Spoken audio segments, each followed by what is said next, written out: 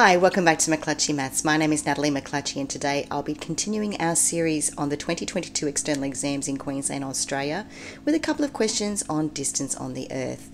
These are multiple choice and short answer questions from last year's exams. Now, if you are not in Queensland and you're not in Australia, do not panic. We're going to be looking at time zones, latitude and longitude. So no matter where you are in the world, these questions will help you out with your exams too. So firstly, let's get into question 14. It's a multiple choice question. A rugby fan in Perth, Australia plans to watch a live match played in New Zealand next winter. The time zone for Perth is UTC, which is Universal Coordinated Time, +8, and the time zone for New Zealand is UTC +13 in winter and UTC +12 in summer. If the match is played at 6:30 p.m. New Zealand time, what time will the match be viewed in Perth? Now we've got a few options here that could be a little bit confusing. I always find it helpful to firstly look at the problem and highlight or underline the key information. So let's start with that. So we know that the match is in winter, which is going to mean that we are not interested in this time over here, the summertime. It's not relevant at all. The reason they've put it in there is to indicate that there is daylight savings. However, you don't need to know about that for this question. I also find it helpful just to draw a little timeline as well. So here's my timeline here. I could extend that all the way back to 0 if I wished, but when I put it on here, what I can see is that New Zealand is right at the end. Perth is at the other end, and what that means is that New Zealand's time is ahead. So I'm going to calculate a time difference between the two by subtracting. So I'm going to do 13 take away 8. I'm going to get a 5-hour time difference. Now the question is what time is it in Perth when the match is being played? So in New Zealand time, that's 6:30 p.m. We know that New Zealand is on the far right hand side, and what that means is that Perth is behind. So that means that the match must be played earlier in the day than 6:30 p.m. if you're watching it in Perth, which means we can already eliminate two of the options that are after 6:30 p.m. But we can do straight away is take those +13, take the 5 hours away. We're going to get 1:30 p.m. and that's our option A. So we've eliminated the other options straight away and we've gone straight to our answer. Question 15. The actual distance between two cities has been correctly calculated as 556 kilometres. The latitude and longitude respectively of these two cities could be, and we have 4 multiple choice options.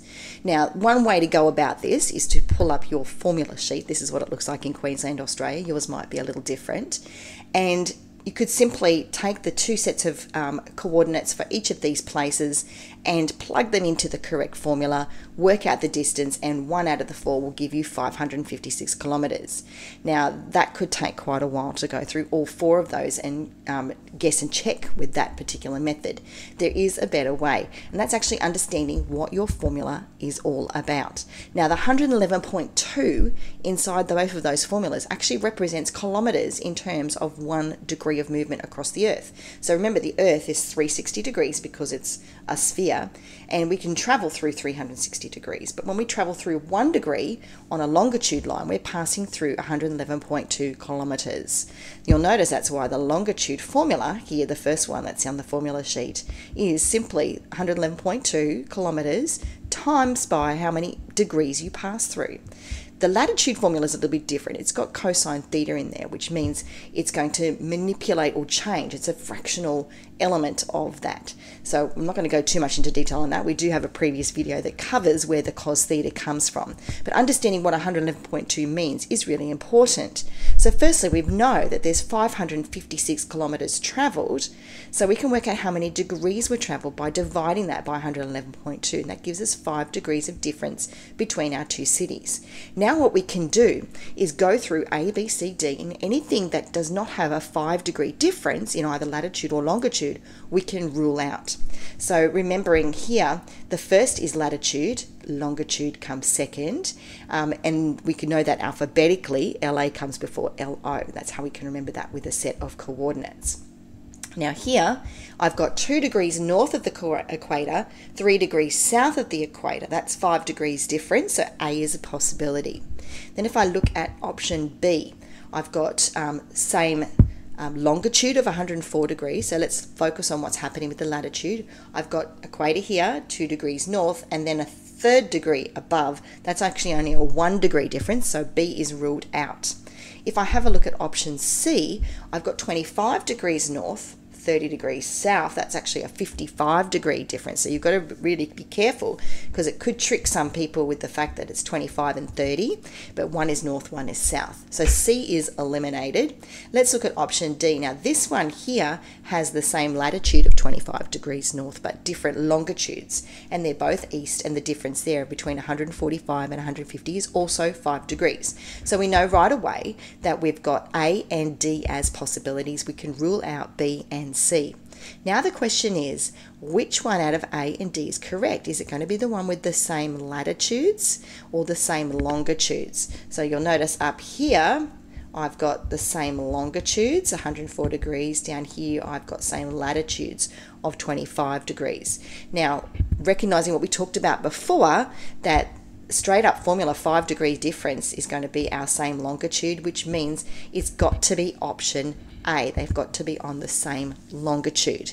If it was the same latitude, which is option D, then we'd have to use this formula over here, and it would not be 556. It'd be 556 multiplied by cosine of 25, which is that latitude that's in common.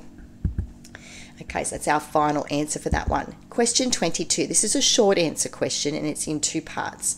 Now, I know my pronunciation of these towns in Madagascar is going to be wrong, so I do apologise that straight up front, but I'll do my best. Maravoy and Ikora are located on the same meridian. Remember, meridians are our longitude lines at 46.6 degrees east. So here we are here. It's passing through those 2 towns here. And we need to find the latitudes of both of these places. So this is where bringing a ruler into an exam is really important, because you could actually measure those distances. This is a scale map, so you could actually measure the distance down here with your ruler and work it out fairly precisely if you are good at using a ruler and you've had some practice. So our latitude lines are what we remember are like a ladder. We climb up the ladder, and they're these horizontal lines. So be very careful not to get those confused when you're asked to find the latitudes. So Maravoy, I've determined, was about 16 degrees using my ruler when I'd used that. The QCAA would have allowed you a difference of about 0.2 degrees in either direction. I also determined Ikora about 23 degrees. And once again, they would have allowed you 16.2 all the way down to 15.8 for Maravoy, and they would have allowed you 23.2 all the way down to 22.8. So you've got about a 0.4 degrees of getting it right. That's why precision is important. Use a ruler. Now, getting those written down on your paper, you needed to make sure you use your degree symbol and also the fact that they're degrees south. So don't just write 16 and 23. You need to have it with the correct information there. Now, the next part is part B down the bottom. So have a look down there, that's changed now. Use the result from question 22A to determine the shortest distance between Maravoy and Ikora. And once again, I'm pulling up my formula sheet from the Queensland formula sheets, and I need to choose the correct formula here. Now, we know they're on the same longitude line. Okay, so that means that I'm going to be using my first formula again. So we get to use this twice in the exam. So I'm simply going to work out the difference in the latitudes. It's a 25 degrees approximately. You may have had a slightly different answer if you measured a little bit different within those point plus or minus 2 ranges. Okay, so now I've worked out that there is a 7 degree difference. So now that I've selected the correct formula, I'm going to substitute that into the formula. 7 degrees difference multiplied by 111.2 gives me a 778.4 kilometre difference. Now I would have earned my first mark here for choosing the correct formula, and my next mark there would have been for including the units. So make sure you write your answer with kilometres at the end. Well, that's all we have time for in this video, and we've pretty much covered distance on the Earth from paper 1. I hope you found it really helpful. If you did, you could engage further with us here at the channel by liking and subscribing to our videos. Share your video with a friend or a teacher or even a family member, and follow us on social media. We're on Facebook and Instagram. If you've got any questions at all, you can contact me at mcclatchymaths@yahoo.com. That's the best place to ask more complicated questions, or even if you'd like to request a video on a particular topic or make some suggestions about how we can improve the channel. Always open to feedback. Thank you so much for your time today. I'm Natalie McClatchy. You've been watching McClatchy Maths. Have a wonderful day.